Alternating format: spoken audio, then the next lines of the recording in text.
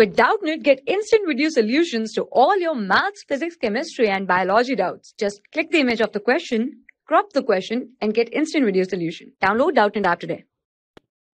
In this question, we have two statements. Statement 1, at ions, sodium plus, magnesium 2 plus, and aluminium 3 plus are isoelectronic. And statement 2, in each ion, the total number of electrons are 10. So first we should know what are isoelectronic ions. These are those which have same number of electrons.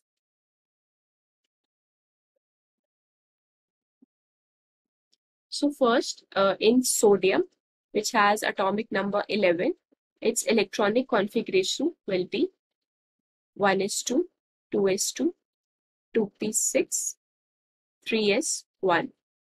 Now for sodium plus, it will be one electron will be lost. So it will be 1s2, 2s2, 2p6, 3s0. So the total electrons will be these 2 plus 2 plus 6. So total electrons will be 10. Now for magnesium, which has atomic number 12.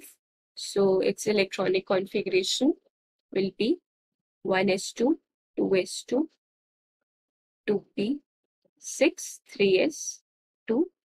So for magnesium 2 plus, it will be 1s2, 2s2, 2p6, 3s0. So if you want to calculate the total number of electrons, so here also it will be 2 plus 2 plus 6. So 10 electrons. Now for aluminium 3 plus. So aluminium, it has atomic number 13. So its electronic configuration will be 1s2, 2s2, 2p6, 3s2, 3p1. So for aluminium 3 plus, electronic configuration will be 1s2, 2s2, 2p6, 3s0 and 3p0. So here also the total number of electrons will be 2 plus 2 plus 6, which is 10. So as we can see in all three, the total number of electrons are 10. So all these species are isoelectronic.